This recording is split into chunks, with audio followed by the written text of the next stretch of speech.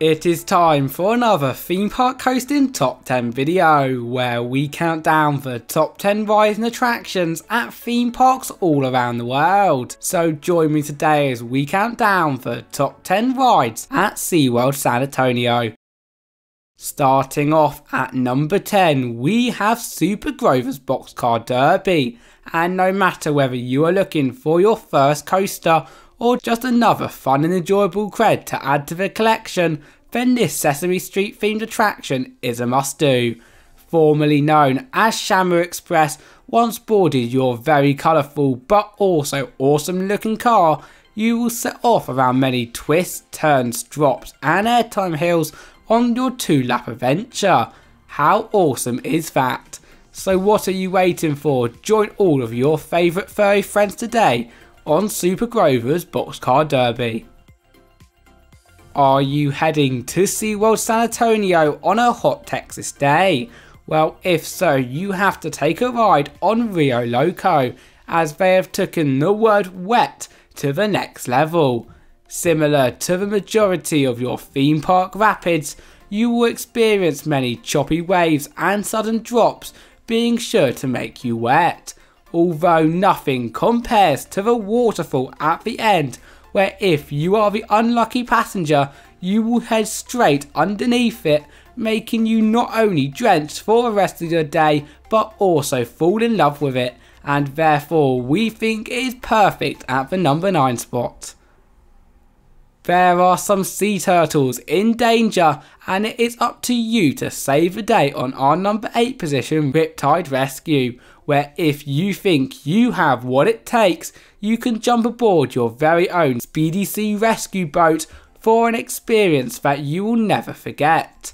In a nutshell, as soon as your ride begins, your boat is rocked from side to side. But it does not stop there, because in addition to all of this, you will also be spun, risen and tilted throughout the 2-minute duration of the ride. And you do not need to be a rocket scientist to know that is intense. Staying in Turtle Reef, and in fact located right next door to Riptide Rescue, at our number 7 spot we have Sea Swinger, the park's mini gyro swing. But by no means does that mean it is not intense at all, as with it not only swinging you back and forth to crazy heights, but due to the gondola being a lot smaller than your average gyro swing, trust me when I say you will spin a lot more, causing even the biggest thrill seekers in the group to hold on for dear life. Therefore, with all of this and so much more, including the incredible views, in my eyes, this is a perfect ride for both adults and kids alike. Have you ever wanted to discover the lost city of Atlantis? Well, if so, you must take a ride on our number 6 spot, Journey to Atlantis, as even though it is not as good as the versions in both San Diego and Orlando, it definitely does pack a punch. Once you have boarded your boat with the rest of your group, you will begin to climb a 100-foot lift hill to the top of the hill, and from here on out nothing is normal, as you will then rotate 360 degrees on a turntable, providing a great view of the park before dropping and rising back up again backwards to complete another 360 degree turn, and then the final plummet to the bottom, finishing off the ride with a splash. Top 5, and coming in for this position we have Wave Breaker, where for the first time in history of roller coasters you'll be able to head around all of your favourite twists and turns on a jet ski. Yes, you heard me right, a jet ski. But despite the 2 launches, 60 foot high and over 2,600 feet of track, my favourite part of the ride has got to be that you do it all over a lake, making your experience so immersive and a really good fun time. Although no matter what your favourite part of Wave Breaker is, I guarantee that everyone has one, and therefore it 100% deserves to be at number 5. Who here loved their childhood swing? Well, of course you did, but do you know that there is a swing for the thrill seekers out there? And that is the new for 2022 Tidal Surge. Now, with this ride being created by SNS as the world's tallest and fastest sky swing, before we even get onto the ride itself, you will know that you are in for a treat.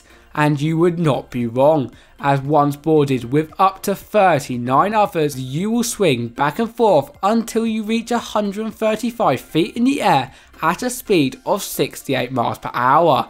So if this does not make you want to ride, I honestly do not know what will. Maybe the fact that similar to Wave Breaker, on this ride you will soar over a lake.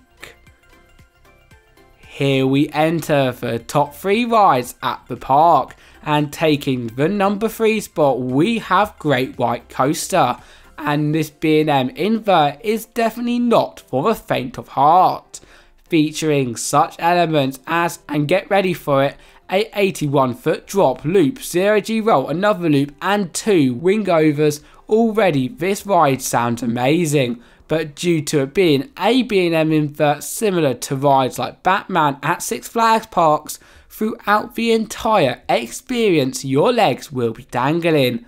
How cool is that? And therefore, in my eyes, a trip to Seaworld San Antonio is not finished without a ride on the Great White. Ding ding. You can't have a theme park without a Woody, and Seaworld San Antonio is no exception, as taking our number 2 spot we have Texas Stingray, where the classic wooden roller coaster has been taken to the next level.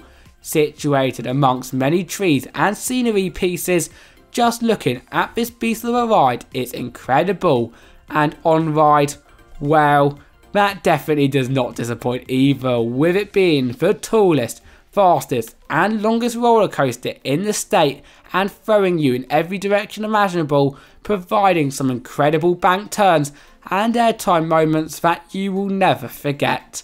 The question is though, are you brave enough to ride, or will you just prefer to watch it from ground level? Comment down below. We have made it to the number 1 spot, and for the best ride at the park we have no other than Steel Eel Roller Coaster. And where do I begin when talking about this ride? As if I was going to talk about every great aspect, we would literally be here all day. Nevertheless, to start from the beginning, after you have queued up the very fun queue line and boarded the coaster, you will climb up a 150-foot tall lift hill, and then this is closely followed by a series of steep drops, hundreds of airtime hills, as well as many twists and turns along the edge of the park, providing an experience that cannot be matched. So for all of this and so much more, I think it is very easy to see why this 23-year-old Steel Eel roller coaster is still to this very day the best ride at the park. That is it from our top 10 video today. Of course, you have your own opinions and we would love to see them in the comment section below. Also, if you enjoyed the video, at the top we have got 2 videos that we know you would love. And at the bottom there is our Patreon as well as a subscribe button.